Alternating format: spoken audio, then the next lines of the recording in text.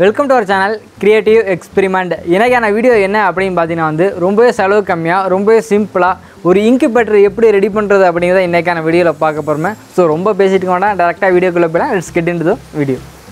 Okay நம்மளோட incubator பண்ண நமக்கு தேவையான பொருட்கள் அப்படினு பாத்தீங்கன்னா வந்து இது போல கார்ட்போர்ட் பாக்ஸ் ஒன்னு இந்த பாக்ஸுமே நான் எனக்கு கன்வீனியன்ட்டான அளவுல தான் எடுத்துக்கிட்டேன். உங்களுக்கு எந்த மாதிரி அளவு வேணுமோ நீங்க அந்த மாதிரி அளவுல கூட எடுத்துக்கலாம். அண்ட் அடுத்ததா பாத்தீங்கன்னா வந்து இது போல வந்து தெர்மோசாட் ஒன்னு வேணும். இந்த தெர்மோசாட் எதுக்கு அப்படினு பாத்தீங்கன்னா வந்து நம்மளோட முட்டைக்கு வந்து நம்ம இது போல பல்ப் மூலம் தான் வெப்பத்தை கொடுக்க போறோம். அப்படி வெப்பத்தை கொடுக்கும்போது வந்து ஒரு சரியான அளவுல மெயின்டெய்ன் பண்ணனும் அப்படிங்கற ஒரு காரணத்துக்காக இந்த தெர்மோசாட் யூஸ் பண்றேன். அண்ட் அடுத்ததா பாத்தீங்கன்னா வந்து இது போல 12 வோல்ட் DC ஃபேன் ஒன்னு. இந்த ஃபேன் எதுக்கு அப்படினு பாத்தீங்கன்னா வந்து நம்ம முட்டைக்கு வந்து ஃப்ரெஷ் ஆக்ஸிஜனை கொடுக்கிறதுக்கும் சேம் டைம் வந்து இந்த பல்ப்ல இருந்து வரக்கூடிய வெப்பத்தை பாக்ஸ் ஃபுல்லா ஸ்ப்ரெட் பண்றதுக்கும் இந்த ஃபேனை யூஸ் பண்றேன். அண்ட் அடுத்ததா பாத்தீங்கன்னா வந்து இது போல 12 volt DC power supply adapter ஒன்னு வச்சிருக்கேன். இது எதுக்கு அப்படினு பாத்தீங்கன்னா வந்து நம்மளோட தெர்மோசாட்டுக்கும் சரி நம்மளோட 12 வோல்ட் ஃபேனுக்கும் சரி ரெண்டுக்குமே 12 வோல்ட் DC சப்ளை தான் கொடுக்கணும். சோ அந்த DC சப்ளை கொடுக்கிறதுக்காக இது வச்சிருக்கேன். அண்ட் அடுத்ததா பாத்தீங்கன்னா வந்து இது போல ஹோல்டர்ஸ், பிளக் பாயிண்ட், ஒயர்ஸ் இது எல்லாம் தான் நம்மளோட இன்குபேட்டர் பண்ண தேவையான பொருட்கள். வாங்க இன்குபேட்டர் எப்படி செய்யறது அப்படிங்கறத தெரிஞ்சுக்கலாம்.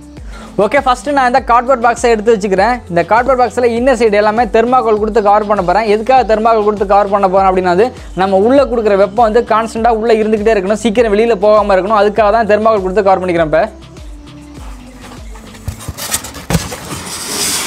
இந்த பாக்ஸுக்கு தேவையான அளவுல தெர்மாகோல் நான் ஆல்ரெடி கட் பண்ணி வச்சிருந்தேன். சோ அத எல்லாத்தையும் உள்ள இன்சர்ட் பண்ணிக்கிறேன்.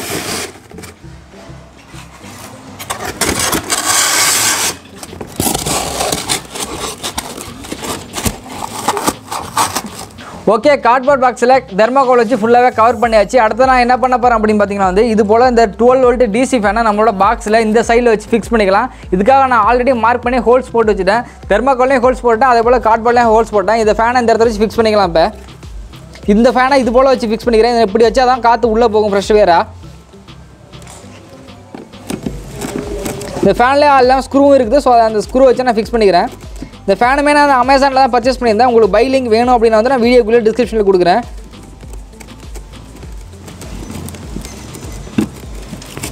ஓகே கார்ட்போர்ட் பாக்ஸில் நம்மளோட 12 வோல்ட் DC ஃபேனை நல்லாவே ஃபிக்ஸ் பண்ணியாச்சு. அடுத்தது வந்து இதுக்கு பக்கத்தில் இருந்து நம்மளோட தெர்மோசாட்டையும் ஃபிக்ஸ் பண்ணிக்கலாம்.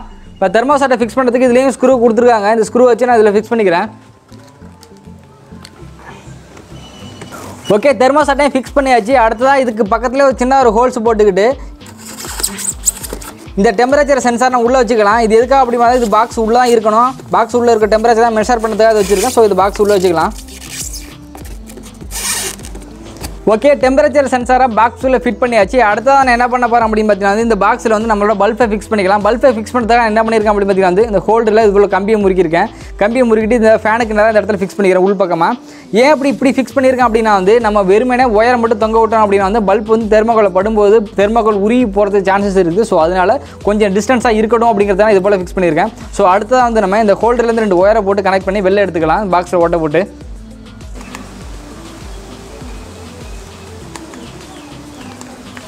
ஓகே ஹோல்டர் கூட ஒயர்ஸாக கனெக்ட் பண்ணியாச்சு. அடுத்தது வந்து நம்ம இந்த ஃபேனு தெர்மோசாட்டு இது எல்லாத்துக்குமே வந்து பவர் சப்ளை கொடுக்கறதுக்காக ஒயர் கனெக்ஷன் கொடுத்துக்கலாம். ஓகே பாக்ஸ் உள்ளே இருக்கிற ஹோல்டர்லேருந்து கனெக்ட் பண்ண ஒயரோட இன்னொரு ரெண்டில் வந்து இந்த 3 பின் டாப்பாக கனெக்ட் பண்ணியிருக்கேன். இதில் வந்து இந்த ரெட் ஒயர் தான் ஃபேஸு. இந்த ஃபேஸ் ரெண்டாக கட் பண்ணிக்கலாம். கட் பண்ணிக்கிட்டு நம்மளோட தெர்மோசாட்டில் பார்த்தீங்கன்னா வந்து K0 K1 இருக்குது. ஸோ இது ரெண்டுலேயுமே வந்து இந்த 2 ஒயரையும் கனெக்ட் பண்ணிக்கலாம். இப்போ இதில் இந்த ஒயர் தான் கனெக்ட் பண்ணல, கட் பண்ண 2 பீசஸையும் இந்த இதெல்லாம் கனெக்ட் பண்ணிக்கலாம்.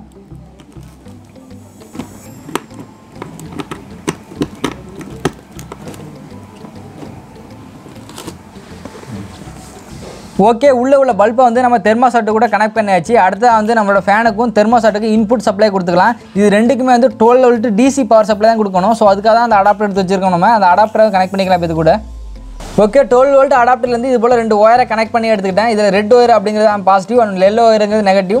இந்த ஃபேனுக்கும் சரி தெர்மோசாட்டுக்கும் சரி ரெண்டுமே கண்டினியூஸாக பவர் சப்ளை கொடுத்துக்கிட்டே இருக்கணும். ஸோ அதனால் ரெண்டுக்குமே வந்து இந்த 12 வோல்ட் அடாப்டர்லேருந்து தான் பவர் சப்ளை கொடுக்க போகிறேன். ஸோ ஃபஸ்ட் நான் வந்து இந்த ரெட் ஒயரையும் அதாவது அடாப்டர்லேருந்து வரக்கூடிய ரெட் ஒயரையும் ஃபேன்லேருந்து இருக்கக்கூடிய ரெட் ஒயரையும் ஒன்றா முறுக்கிறேன். முறுக்கிட்டு இந்த ஒயரை தெர்மோசாட்டு கூட கனெக்ட் பண்ணிக்கலாம். தெர்மோசாட்டில் எங்கே கனெக்ட் பண்ணணும் அப்படின்னு பார்த்தீங்கன்னா வந்து இந்த +12 இருக்குது பார்த்தீங்கன்னா இதில் கனெக்ட் பண்ணிக்கிறேன்.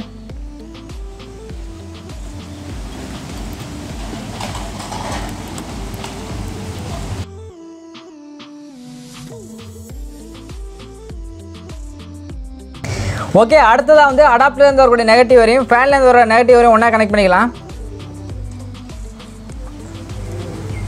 இந்த வரை கனெக்ட் பண்ணிட்டு இதே நம்ம தெர்மோஸ்டாட்டில் கனெக்ட் பண்ணிக்கலாம். தெர்மோஸ்டாட்டில் எங்கே கனெக்ட் பண்ணோம் அப்படின்னா வந்து ஜிஎன்டின்னு ஒன்று இருக்குது பார்த்தீங்களா, கடைசியாக ஒன்று இருக்கும், அதில் கனெக்ட் பண்ணிக்கலாம் அந்த 2 வரையும்.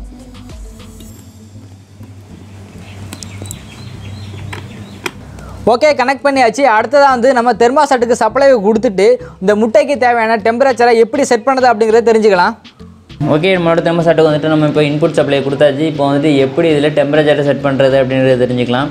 இந்த தெர்மோஸ்டாட்டில் பார்த்திங்கன்னா ஒரு 3 பட்டன் இருக்கும். செட் பட்டன் ப்ளஸ் அப்புறம் மைனஸ் அப்படின்ற 3 பட்டன் இருக்கும்.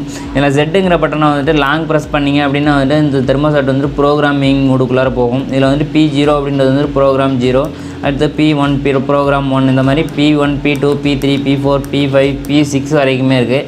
இதில் வந்துட்டு நம்ம P0 அப்படின்றதில் வச்சுட்டு ஃபஸ்ட்டு செட் பட்டனை ப்ரெஸ் பண்ணிங்க அப்படின்னா வந்துட்டு H அப்படின்னு வரும். H அப்படின்னா வந்துட்டு ஹீட்டு. அதே போல் மாற்றினீங்க அப்படின்னா C அப்படின்றது வரும். C அப்படின்னா கோல்டு. நம்மளுக்கு வந்து ஹீட்டில் தான் தேவை, அதனால் ஹீட்லேயே வச்சுக்கலாம். திருப்பி வந்துட்டு செட் பட்டனை ப்ரெஸ் பண்ணிங்க அப்படின்னா P0 கம்ப்ளீட் ஆகிடும். இப்போ வந்துட்டு P1க்கு மாற்றிக்கலாம். P1க்கு மாற்றிட்டு திருப்பி இந்த செட் பட்டனை ப்ரெஸ் பண்ணிங்க அப்படின்னா இதில் வந்து 0.5 அப்படின்னு செட் பண்ணியிருக்கேன். என்ன அப்படின்னு பார்த்தீங்கன்னா டெம்பரேச்சர் டிஃப்ரென்ஸு. நம்மளுக்கு வந்துட்டு எவ்வளோ டெம்பரேச்சர் டிஃப்ரென்ஸில் வந்துட்டு நம்மளுக்கு இந்த லைட் வந்து ஆன் ஆஃப் ஆகணும் அப்படின்றது தான் இது. இப்போ வந்துட்டு நம்ம 0.5 அப்படின்னு செட் பண்ணிங்க அப்படின்னா வந்துட்டு நம்ம எவ்வளோ டெம்பரேச்சர் செட் பண்ணியிருக்கோமோ அதுலேருந்து வந்துட்டு 0.5 டெம்பரேச்சர் கம்மியாகிடுச்சு அப்படின்னாலே வந்துட்டு நம்மளுக்கு வந்து திருப்பியும் பல்ப் ஆன் ஆகிடும். இப்போ வந்துட்டு திருப்பியும் இந்த செட் பண்ண ப்ரெஸ் பண்ணிங்க அப்படின்னா P1 கம்ப்ளீட் ஆகிடும். இப்போ வந்துட்டு P2க்கு மாற்றிக்கலாம். P2வில் போய்ட்டு லாங் செட் பட்டனை ப்ரெஸ் பண்ணிங்க அப்படின்னா வந்துட்டு 38 அப்படின்னு செட் பண்ணியிருக்கேன். இது வந்துட்டு பார்த்திங்கன்னா மேக்ஸிமம் டெம்பரேச்சர். நம்ம முட்டைக்கு வந்துட்டு எவ்வளோ மேக்ஸிமம் டெம்பரேச்சர் அப்படின்றத வந்துட்டு 38 டிகிரி அப்படிங்கிறத வந்து நான் செட் பண்ணிக்கிறேன். எவ்வளோ நாளும் வைக்கலாம், நம்ம வந்து 38 அப்படின்றத செட் பண்ணிக்கலாம். திருப்பி இந்த செட் பட்டனை ப்ரெஸ் பண்ணிங்க அப்படின்னா P2 கம்ப்ளீட் ஆகிடும். இப்போ திருப்பி ப்ளஸ் பட்டனை ப்ரெஸ் பண்ணிங்க அப்படின்னா P3க்கு மாறும். P3யில் வச்சுட்டு திருப்பி செட் பட்டனை ப்ரெஸ் பண்ணிங்க அப்படின்னா வந்துட்டு 33 அப்படின்னு செட் பண்ணியிருக்கேன். இது வந்து பார்த்திங்கன்னா மினிமம் டெம்பரேச்சர் வந்துட்டு நான் 33 அப்படின்றதில் செட் பண்ணிக்கிறேன். திருப்பி வந்துட்டு செட் பண்ண ப்ரெஸ் பண்ணிங்க அப்படின்னா P3 கம்ப்ளீட் ஆகிடும். இப்போ வந்துட்டு P4க்கு மாற்றிக்கலாம். P4 பார்த்திங்கன்னா 0வில் தான் இருக்கணும். அதே போல் வந்து திருப்பி செட் பண்ண ப்ரெஸ் பண்ணிங்க அப்படின்னா P4 கம்ப்ளீட் ஆகிடும். திருப்பி P5க்கு மாற்றிக்கலாம். P5 ஓப்பன் பண்ணால் P5வும் பார்த்திங்கன்னா 0வில் தான் இருக்கணும். இப்போ வந்துட்டு P6க்கு மாற்றிக்கலாம். P6 ஓப்பன் பண்ணிங்க அப்படின்னு பார்த்திங்கன்னா ஆன் ஆஃப் 2 இருக்கும். இதில் வந்துட்டு நம்ம ஆஃபில் வச்சுக்கலாம். ஆஃபில் செட் பண்ணிவிட்டு வெயிட் பண்ணிங்க அப்படின்னா வந்துட்டு தானாகவே வந்துட்டு நம்மளோட செட்டிங் வந்துடும். இப்போ வந்துட்டு பார்த்திங்கன்னா நம்மளோட செட்டிங் வந்துட்டு கம்ப்ளீட் ஆகிடுச்சு. இப்போ வந்துட்டு திருப்பி லாஸ்ட்டாக என்ன பண்ணணும் அப்படின்னு பார்த்தீங்கன்னா இந்த செட் பட்டன் வந்துட்டு ஒன்ஸ் கிளிக் பண்ணிங்க அப்படின்னா வந்துட்டு இந்த மாதிரி பிளிங்க் ஆகி வரும். இதில் வந்துட்டு நம்ம 37.5 அப்படின்றத வந்துட்டு நம்ம செட் பண்ணிக்கலாம். இதுதான் வந்து நம்ம முட்டைக்கு தேவையான டெம்பரேச்சர். அதனால் வந்துட்டு இந்த 37.5 அப்படின்ற செட் பண்ணிவிட்டு விட்டிங்க அப்படின்னா வந்துட்டு தானாகவே இந்த டெம்பரேச்சர் செட் ஆகிடும். ஓகே, நம்மளோட முட்டைக்கு தேவையான 37.5 டிகிரி செல்சியஸை நம்மளோட தெர்மோஸ்டாட்டில் செட் பண்ணியாச்சு. இப்போ வந்து லைட்டுக்கு பவர் சப்ளை கொடுத்துட்டு இது கரெக்டாக ஒர்க் ஆகுதா அப்படிங்கிறத நம்ம வந்து செக் பண்ணிக்கலாம். ஓகே, சப்ளை கொடுத்துட்டேன். ஃபேன் ஓட ஆரம்பிச்சிருச்சு. அதே மாதிரி தெர்மோஸ்டாட் ஆன் ஆகிடுச்சு. பல்ப் எரியுது. அண்டு டெம்பரேச்சர் இன்க்ரீஸ் ஆகிட்டே இருக்குது பாருங்கள். டெம்பரேச்சர் ஸ்லோவாக இன்க்ரீஸ் ஆகிட்டே இருக்குது பாருங்கள். இப்போ ஸ்டார்டிங்கில் 34 இருந்துச்சு, இப்போ 35 வந்துடுச்சு. பார்க்கலாம் எவ்வளோ நேரத்தில் வந்து 37.5 டிகிரி செல்சியஸ் ரீச் ஆகுது அப்படிங்கிறத.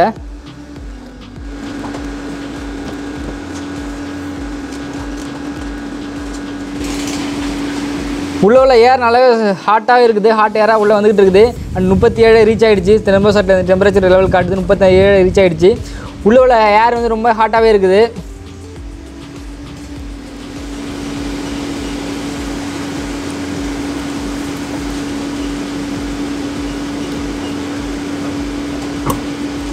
எஸ், கரெக்டாக ஆஃப் ஆகிடுச்சு.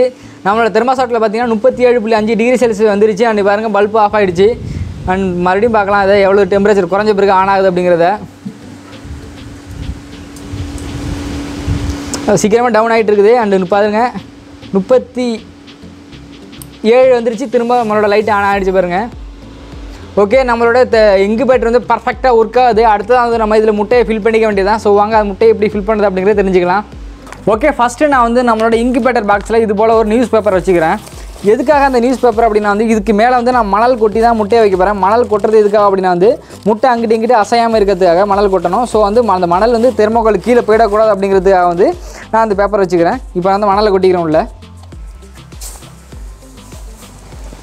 மணலை கொட்டிட்டு எல்லா பக்கமும் நல்லா பரப்பி விட்டுக்கிறேன்.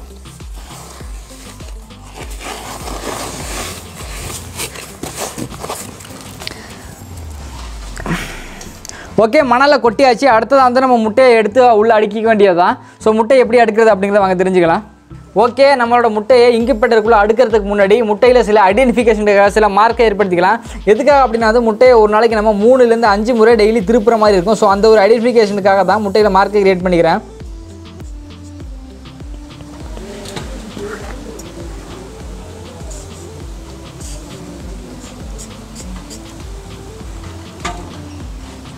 ஓகே, நான் ரெடி பண்ண இன்குபேட்டரில் ஃபஸ்ட்டு நான் இந்த 10 முட்டையை வச்சு பொறிக்க வைக்க போகிறேன். ஸோ 10 முட்டையில மார்க் பண்ணிட்டேன். அடுத்த வந்து நம்ம இது இன்குபேட்டரில் உள்ளே அடிக்க வேண்டியது தான். ஸோ வாங்க அதை அடிக்கலாம்.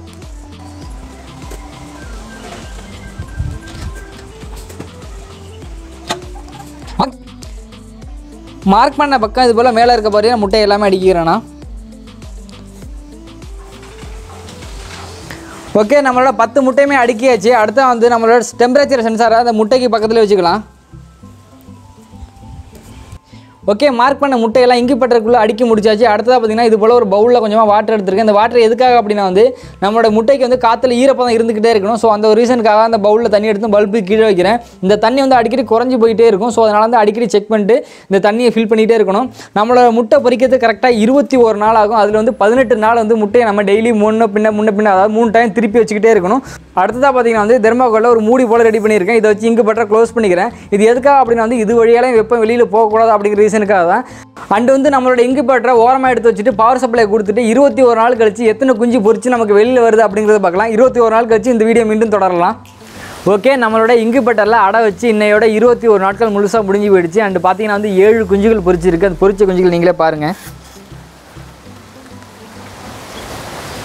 குஞ்சுகள் எல்லாமே ரொம்பவே ஆரோக்கியமாக இருக்குது. அண்ட் இந்த குஞ்சு பார்த்திங்கன்னா இதுதான் இன்றைக்கி காலையில் பொரிச்ச குஞ்சு. இதுக்கு தான் கொஞ்சம் டல்லாக இருக்க மாதிரி இருக்குது. அண்ட் 3 முட்டைகள் வந்து நமக்கு பொரிக்காமல் போயிடுச்சு. இதெல்லாம் ஃபெயிலியரான முட்டைகள். என்னடா அது 7 குஞ்சு அப்படின்னு சொல்லிட்டு 6 குஞ்சு காட்டுறேன் அப்படின்னு நினைக்காதீங்க. ஃபஸ்ட்டு பொரிச்ச குஞ்சு வந்து இந்த பவுலில் இருக்க தண்ணிக்குள்ளே விழுந்து இறந்து போயிடுச்சு. ஸோ அதனால் வந்து இந்த பவுலில் வந்து மெஷ்ஷை வச்சு கவர் பண்ணியிருக்கேன். ஸோ அதனால் நீங்கள் பண்ணணும்னு நினச்சிங்க அப்படின்னா வந்து முன்னாடியே வந்து இது போல் மெஷ்ஷை வச்சு கவர் பண்ணிங்க அப்படின்னா வந்து இந்த தண்ணிக்குள்ளே விழுந்து இறக்காமல் தவிர்க்கலாம். இந்த குஞ்சுகள் பொரித்து வெளியில் வரும்போது ஒரு சில விஷுவல்ஸ் எடுத்தோம். ஸோ அந்த விஷுவல்ஸ்லாம் உங்களுக்கு நான் ஆட் பண்ணுறேன் பின்னாடி.